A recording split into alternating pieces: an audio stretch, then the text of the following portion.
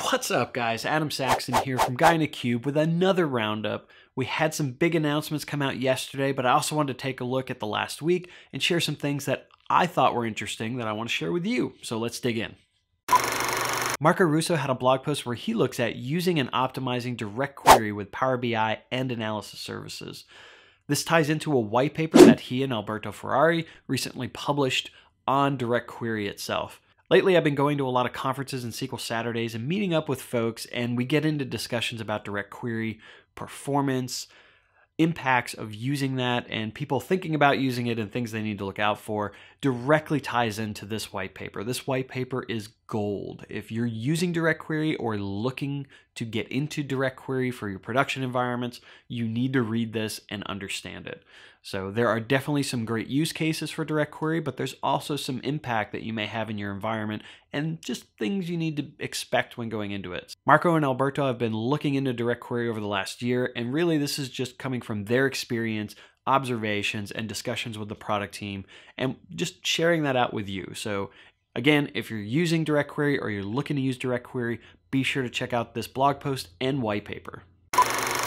One question that I'm commonly asked about is, I'm new to Power BI, where do I start or where do I go to find information? The Excel Club has posted a blog post that will help you with this answer. They've put together kind of different areas of BI or Power BI and listed some common blogs and YouTube channels that you can use as resources to help you get up to speed if you have questions about certain topics. This is not an exhaustive list, and I'm actually going to be looking at doing a video that talks about if you want to learn and get started with Power BI, where can you go and what can you find? This is a great list with a lot of great resources and people, so if you're looking for just a list of things you can go use as resources, check out this blog and take a look at what's inside.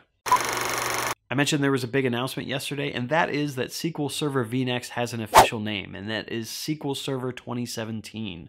CTB 2 was released yesterday, so you can go ahead and download that, and as part of that, there were some updates for analysis services. I know your next question is going to be, well, what about reporting services? There were not any updates specifically in CTB 2 for reporting services. Stay tuned on that. There is stuff coming, but for this post, I'm going to focus on analysis services. There were a lot of updates in this blog post and a lot focused on developers themselves. And two big items that I saw in this post were, one was a new Power Query data source update and the new DAX editor inside of SQL Server Data Tools. So like I said, you can go and download CTB 2 today and also make sure that you update SQL Server Data Tools to the latest release. And I have links to this post along with the other posts that I'm talking about today, including some bonus links down in the description below, so be sure to go check that out.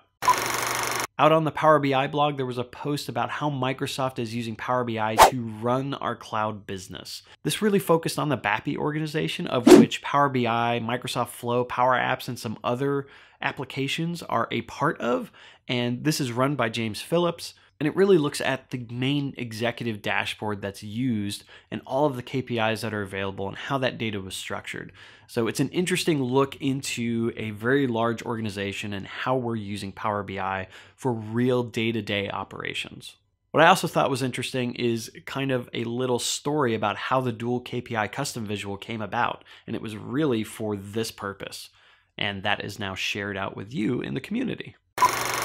In the April release of Power BI Desktop, we had a new preview feature release, and that is the Power BI Service Live Connection. It's a preview feature, so you have to enable the preview feature. It's not going to be on by default. And when you do, when you go to get data, you will see Power BI Service listed as a data source. And what this means is you can actually just use a data set that's up in the Power BI Service as your data set. So you don't have to do anything for pulling in data or modeling or shaping or anything like that. If there's a data set already out there that you want to build a new report on, you can use it.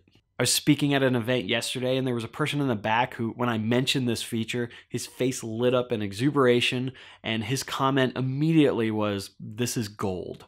And really this empowers you to reuse data sets that are already published to Power BI. So now you can separate operations. Someone can be in charge of data sets and shaping and modeling the data and getting that curated right. And then another person can be, hey, I'm the report person, and I can just create those reports on a data set that someone already put together, and I don't have to worry about that at all. I just want to make the cool visuals, and that's the fun part, right? So be sure to enable the preview feature, give it a whirl, and let us know what you think. Okay, which item was your favorite, or did you have something that I didn't mention that you thought was interesting? Go ahead and leave that down below in the comments.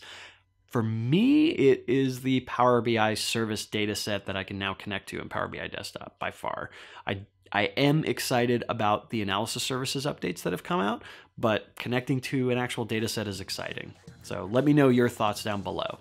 If you like this video, be sure to give it a thumbs up. If it's your first time here, be sure to hit that subscribe button for more great content from both Patrick and myself. And as always, thank you so much for watching. Keep being awesome, and we'll see you in the next video.